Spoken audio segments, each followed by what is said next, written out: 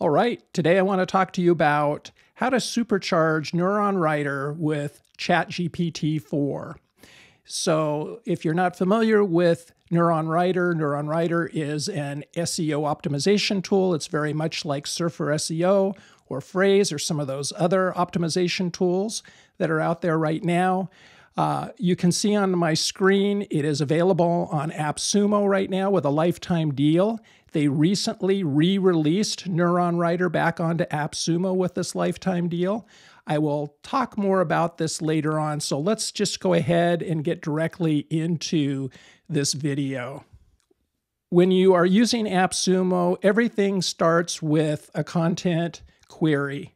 So in this case, I created a content query, and the title of it is How to Create YouTube Thumbnails That Increase Clicks.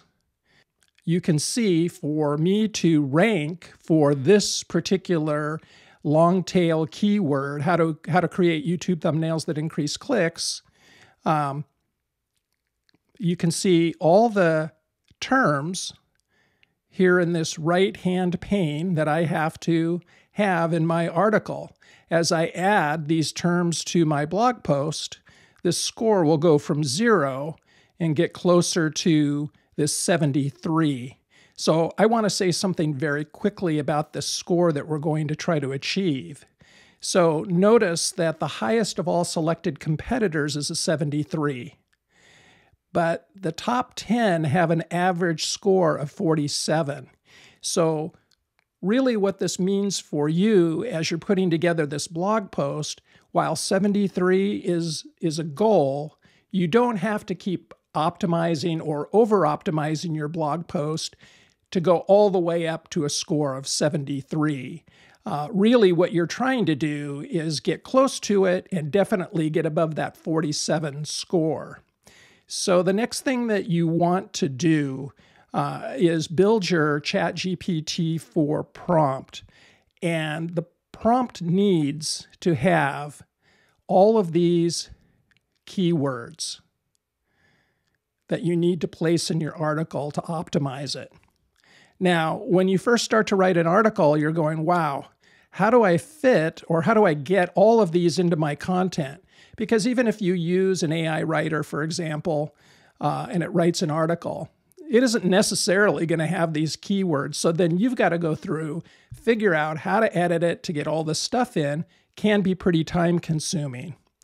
So here's what you need to do. Go to the very bottom of the pane and see where it says copy all visible terms to clipboard. You want to click that. So now you've got all of those terms copied to a clipboard.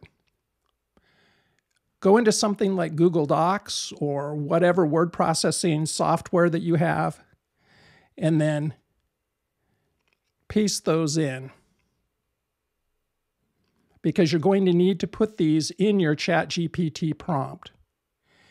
So here's something that I want to point out. This also captures the H1 header terms and the H2 header terms that Neuronwriter suggests that you use in your post. So this is what I mean. So here, these are all the terms that need to be in the article. These are all the terms that they suggest that you put in your H1 and H2 headers. So this is what's happened is you've got all of those terms, H1, H2, basic text terms that need to be in the article, and extended text terms. So make sure that you're only copying the basic and extended text terms when you create this prompt. So let's take a look at ChatGPT. Again, notice I'm using the GPT-4 model. And one quick word of note on this, you do have to have ChatGPT Plus to access the GPT-4 model. So it is a subscription. It is $20 a month. So it's something that you need to think about and determine whether it makes sense for your business.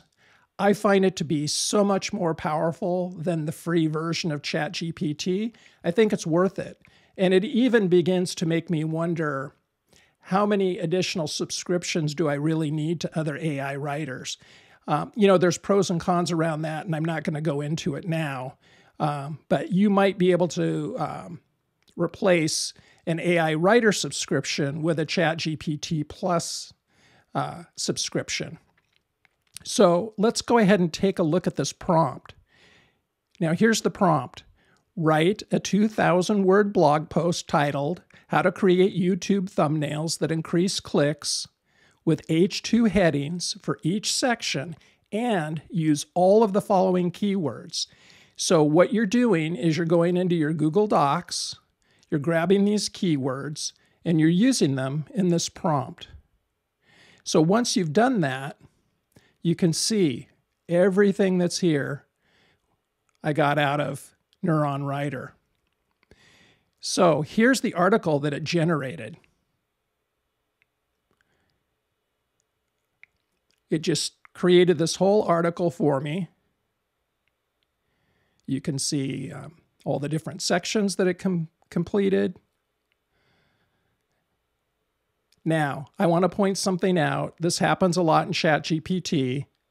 I will say that it works better in ChatGPT 4 than it does in 3 or 3.5. So when it stops writing the article, and it'll never write a full 2,000-word article for you.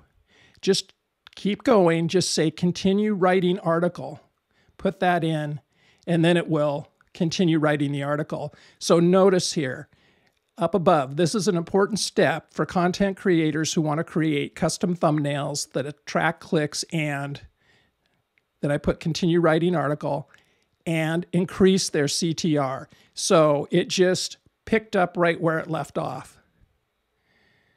Then it writes the rest of the article, has a nice conclusion. So that's it. So this is what you're going to do, is you're going to take this article that it just wrote for you using the prompt that I illustrated above, and I'm going to put that prompt in the description for this video. You go ahead and copy this, go back to Neuronwriter, notice we're at a 0. We're going to take the article and we're going to drop it in. Boom. We went from 0 to 60 just by putting this in. Now, what does make this score go up pretty quickly is this is an H1 header. Now, this is really a matter of how you like to write your articles when you're using WordPress or some content management system. Some people will put H1 headers in. Some will simply just use the title box that is available in WordPress. That's where they put that in, and they don't have an H1 header. So just because I never use H1s, I'm going to pull this out. We'll see how it affects the score. So it's a 48. So you're thinking, wow, that really went down fast. But the one thing that we haven't put in is any meta content. So let's put in the title to this article. It's how to create YouTube thumbnails that increase clicks. So let's grab this, copy it, put it in as a meta title. I'm not going to worry about fixing it up and prettying it up. But notice once I put the meta title in, we're back up to 66.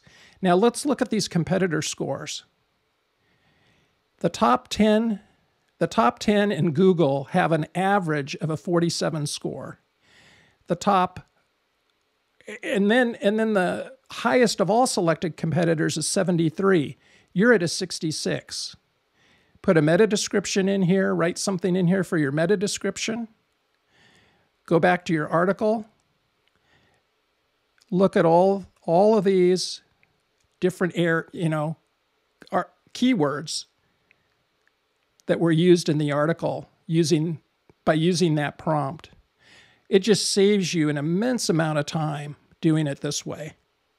Now, if you want to bump up that score even higher, go to your terms and header, go to these H2 terms, look at the H2 terms that ChatGPT creates in ChatGPT 4 in the article that it creates for you from the prompt, and then you can make some changes to those headers and even bump that score up a little bit more.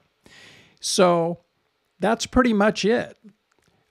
This is the super prompt that's going to make sure that you're capturing all of these keywords for your blog post that are going to optimize that post and get you to a content score that will either be close to or higher than what the competition has in their particular blog posts.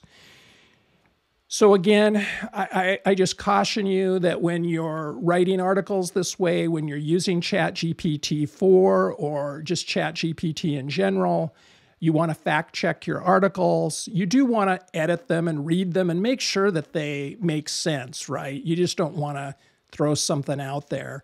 But in general, most of the stuff that it creates, especially in ChatGPT 4, is just really good writing, and most people would be perfectly happy with that content, both you as the creator and the people that are going to be reading it on your blog. So now I want to just jump back over to AppSumo, and I want to talk a little bit more about Neuronwriter.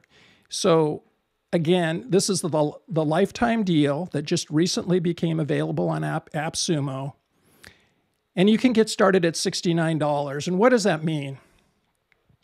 What do you get for 69 bucks? So I'm going to scroll down through here. Sorry for all that scrolling.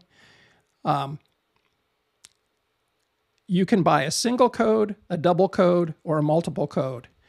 A single code will do 25 of those content analysis queries per month. So remember, back in Neuronwriter, these content queries, every one of these queries is what counts against this amount that you get per month. So you could, if you were careful about how you chose the queries, so basically every query that you put in, you're really going to write an article about, and you're just not testing queries out. You could write 25 articles, SEO optimized articles a month, and you could use ChatGPT to write those articles, or an AI writer. Now, Neuronwriter does have an AI writing tool as well. It is not really what I would consider to be best in class yet. They are making upgrades to it all the time. So will it replace your AI writer, or will it replace ChatGPT for article writing? No, but it does offer some help there. So you do get 15,000 AI credits. If you get a double code, you're just doubling the amount of the content analysis queries you can do. So you could essentially write 50 articles, SEO optimized articles per month. If you get a triple code, that happens to be what I have. You can also write up to 75 articles. You can do 75 content analysis queries per month, which essentially could be a full 75 articles per month for your blog. With 45,000 AI credits. And in this case, it does give you some plagiarism checker credits as well. So that could be helpful for you if you don't have something for plagiarism checking. So that's about it. I hope that you found this particular tutorial to be useful. It is a big time saver for me. And again, this was done with ChatGPT Plus. The article is written in the GPT-4 language model. I combine that with Neuronwriter, the SEO optimizer. And as you could see from the test that I did, you were able to quickly get a content score that would help you rank highly in Google. And so until next time, take care.